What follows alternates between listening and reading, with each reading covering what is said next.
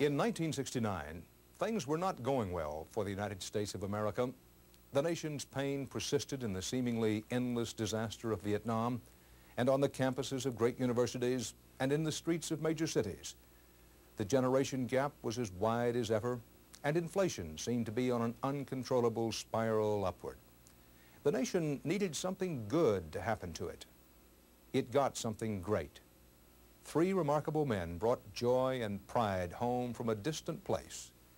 Their voyage was shared by more than 600 million other residents of this planet, a worldwide audience that watched the astronauts and their wonderful machines on these wonderful machines.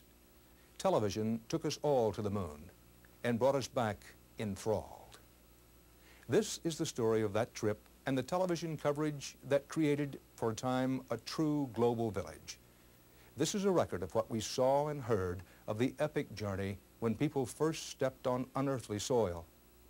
The main characters in that drama known as Apollo 11 are Neil Armstrong, then 38 years old, a combat veteran Navy flyer and test pilot; Edwin E. Buzz Aldrin Jr., 39, an Air Force colonel; and Michael Collins, 38, a lieutenant colonel in the Air Force. Good morning. Man is about to launch himself on a trip to the moon with the expectation of landing there. Man going to the moon here this morning from this Florida launch complex aboard that Saturn rocket. The rocket will put the men into orbit 115 miles above the Earth for 1.5 orbits, and then the third stage will put them on their way toward the moon. Shortly after that point is reached, they will extract the lunar module from the third stage rocket, and then they'll be on their own on the way for their 3-day voyage to the moon. They will get there on Sunday. They will make the landing on Sunday afternoon.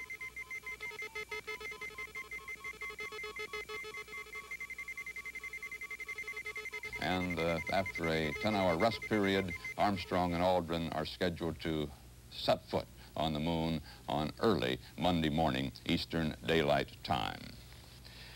We are going to have the great privilege during the flight of Apollo 11 to have with us here at the CBS News Space Center our very dear old friend, and yours too, Wally Schirra, who has made a flight on every one of our space craft, in the Mercury program, in the Gemini program, in the Apollo program. And Wally's going to be with us for this flight to give us his expertise and a little bit of an inside look on what these astronauts are going through in this most historic mission.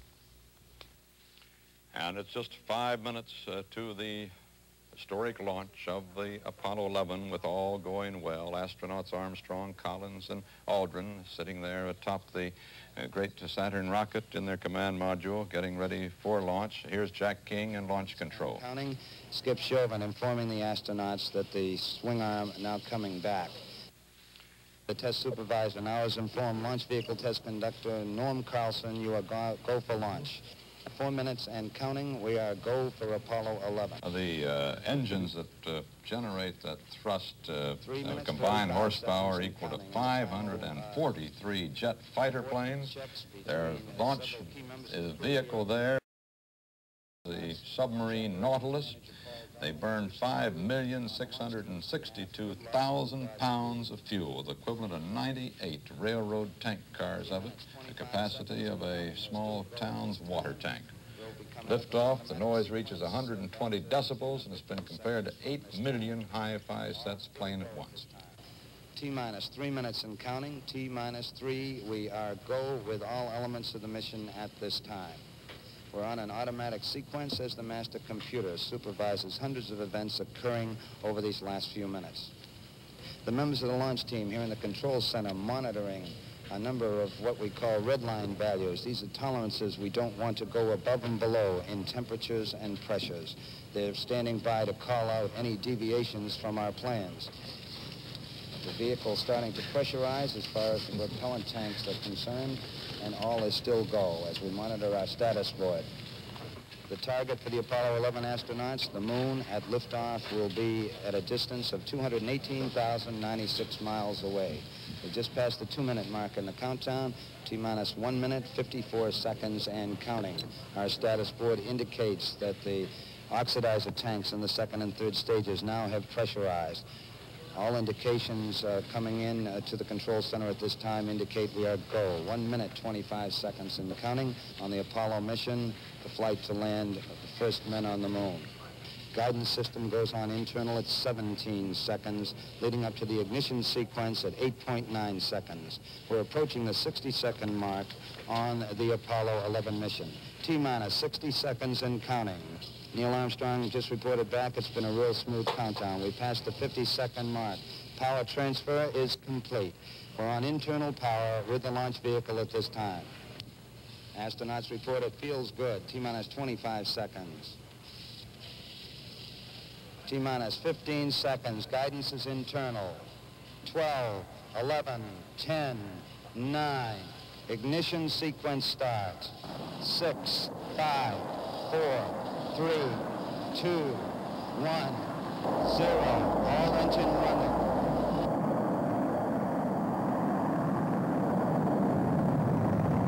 Liftoff. We have a liftoff. 32 minutes past the hour.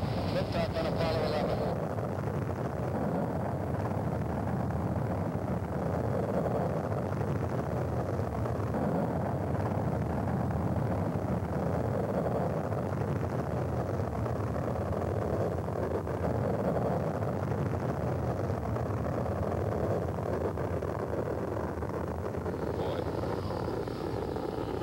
It looks good, Wally. Somebody must be leaving town. Building shaking. We're getting that buffeting we've become used to. What a moment. Man on the way to the moon.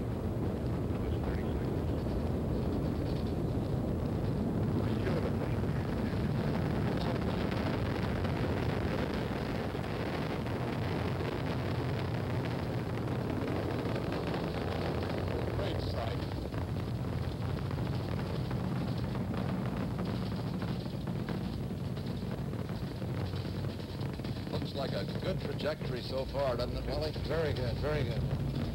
That's...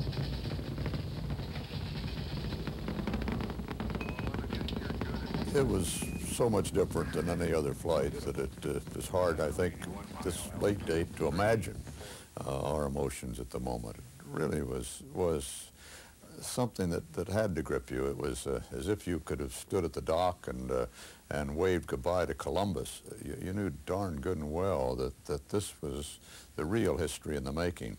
The thing that made this one particularly gripping was that sense of history, that if this was successful, this was a date that was going to be in all of the history books from time evermore. It was everything else that's happened in our time was going to be an asterisk, really, in the history books. That's the way it's going to be with this trip, and I think we sensed that at the time, just sitting there at the Cape and watching that great beast get on its way, that this was it. That great beast, driven aloft by 5 engines in the huge first stage, the bottom part, burned all its kerosene and liquid oxygen fuel in 2.5 minutes. By then, it was 38 miles away from the launch pad and traveling more than 6,000 miles per hour. Its job was done, and it was released. So was a big adapter ring that had connected the first stage with the rest of the Saturn rocket. The escape tower was discarded.